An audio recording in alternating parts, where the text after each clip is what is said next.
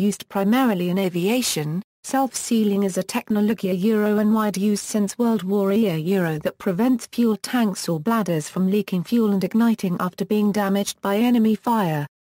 Typical self-sealing tanks have multiple layers of rubber and reinforcing fabric, one of vulcanized rubber and one of untreated natural rubber, which can absorb fuel, swell and expand when it comes into contact with the fuel. When a fuel tank is punctured, the fuel seeps into the layers, causing the untreated layer to swell and thus seal the puncture. World War I George J. Murdoch applied for the patent war aeroplane fuel tanks on February 7, 1917 but was temporarily blocked by an order of the Federal Trade Commission, on February 6, 1918, to keep any discussion or publication of the invention secret. The order was rescinded by the United States Patent Office on September 26, 1918 and Murdoch was eventually granted United States Patent 1,386,791 self-puncture sealing covering for fuel containers on August 9, 1921. Military aircraft built by the Glenn L. Martin Company used this self-sealing fuel tank. World War II, in the newer generations of pre-war and early war aircraft, self-sealing tanks were tanks used to minimize the damage from leaking or burning fuel. A conventional fuel tank, when hit by gunfire, could leak fuel rapidly. This would not only reduce the aircraft's effective range, but was also a significant fire hazard. Damaged fuel tanks could also rupture, destroying the airframe or critically affecting flight characteristics.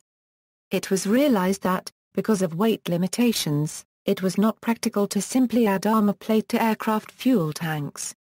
A method of stopping fuel leaking from damaged tanks was necessary. Early attempts at protecting fuel tanks consisted of using metal tanks, covered inside or outside by a material that expanded after being pierced.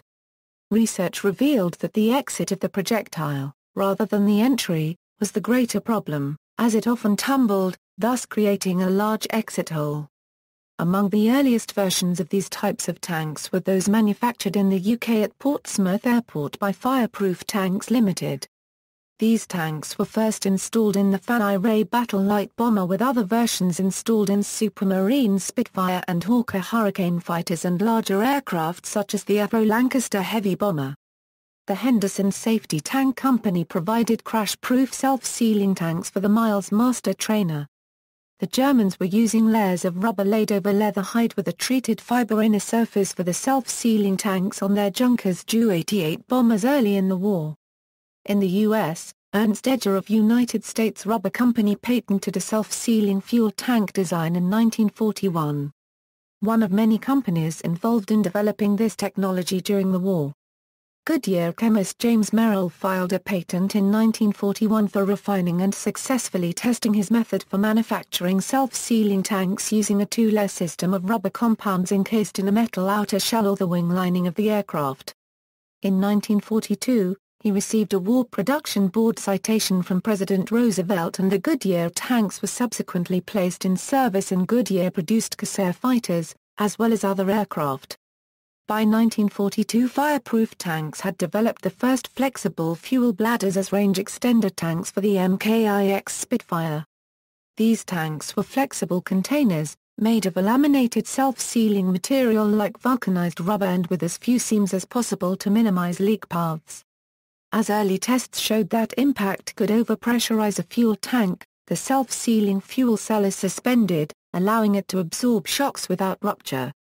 U.S. Navy fuel tanks during the war were able to withstand .50 in bullets and, on occasion, 20 mm cannon shells. Not all fighters were fitted with the relatively new invention. Self-sealing tanks tended to be heavier with lower capacity than non-sealed tanks. Nonetheless, aircraft that were fitted with self-sealing tanks regularly took more punishment than those without, and were able to return to base. Combat experience in the Pacific War showed that the heavily protected American aircraft could sustain far more damage than the lightly armored Japanese designs without self-sealing fuel tanks. The same principles were applied to give self-sealing fuel lines in aircraft. Modern use: most jet fighters and all U.S. military rotary wing aircraft have some type of self-sealing tanks.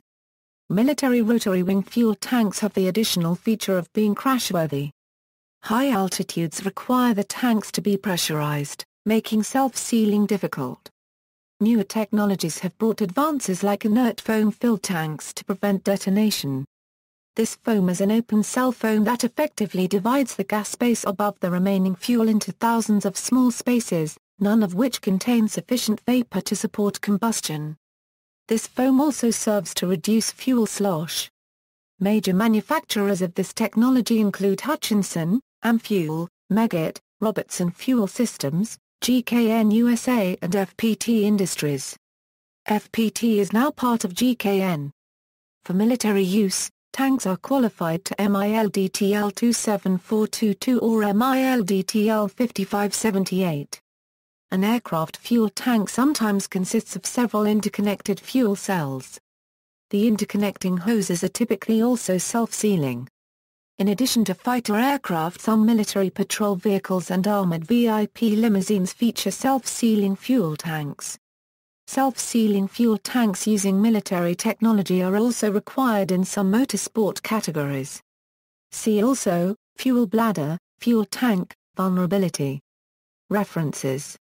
Notes sources External links. James A. Merrill receiving citation from President Roosevelt, installation of a self-sealing materials systems in a C-130 integral fuel tank wing, DTIC, Popular Science, November 1941. Lining will seal bullet holes in bomber's fuel system. See bottom half of page. Gunfire qualification test of self-sealing fuel cells, self-sealing fuel tank demonstration.